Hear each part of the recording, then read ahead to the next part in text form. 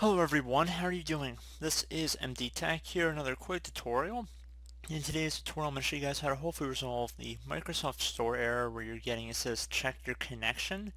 So if your problem with your Microsoft Store has something to do with your wireless or Ethernet network connection, this tutorial will hopefully be able to resolve the problem without too much of a hassle. So let's say you had the Microsoft Store open here. So let's just say we opened it up and maybe it was running in the background. I would suggest going and right-clicking on the taskbar of the bottom part of our screen. Just right-click on a blank spot of it and left-click on Task Manager. Okay, so once we have the Task Manager window open here, you want to go and expand the App section. So if you notice you're having any apps that say Microsoft Store, you just want to right-click on it and then left-click on End Task. So again, if you had any Microsoft Store apps in there, you just want to close out of them. So pretty straightforward on that part. And I would also suggest once you're done with that, you want to go ahead and close out of here. Open up the start menu, left click on start button one time, and then left click on the gear icon left side where we hover over it, it should say settings. So left click on that.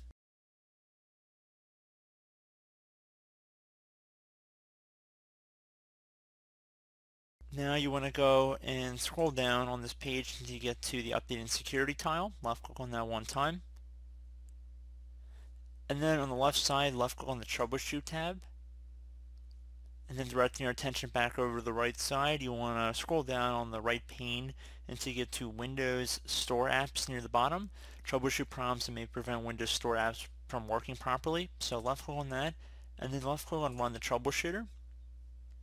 You should close out of the Microsoft Store if it's open at this time as well.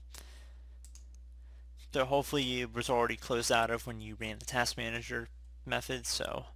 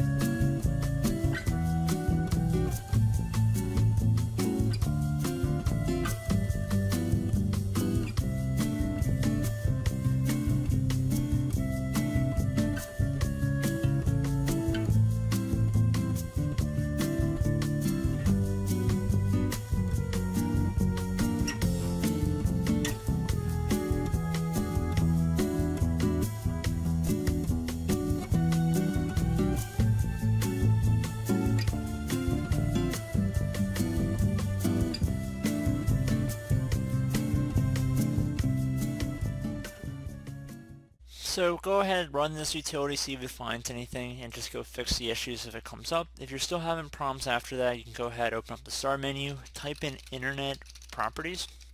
Best match will come back with Internet Options. Just left click on that one time. Also go through the control panel to access this as well. And then you want to go ahead and left click on the Connections tab. And then you want to go and underneath Local Area Network LAN Settings, you want to left click on LAN Settings here. And then if there is a box that says use a proxy server for your LAN, you want to uncheck that and just left click on OK. And once you're done with that, left click on OK again, restart your computer, and hopefully that has resolved your issue. So as always, thank you guys for watching this brief tutorial. I hope I was able to help you out, and I do look forward to catching you all in the next tutorial. Goodbye.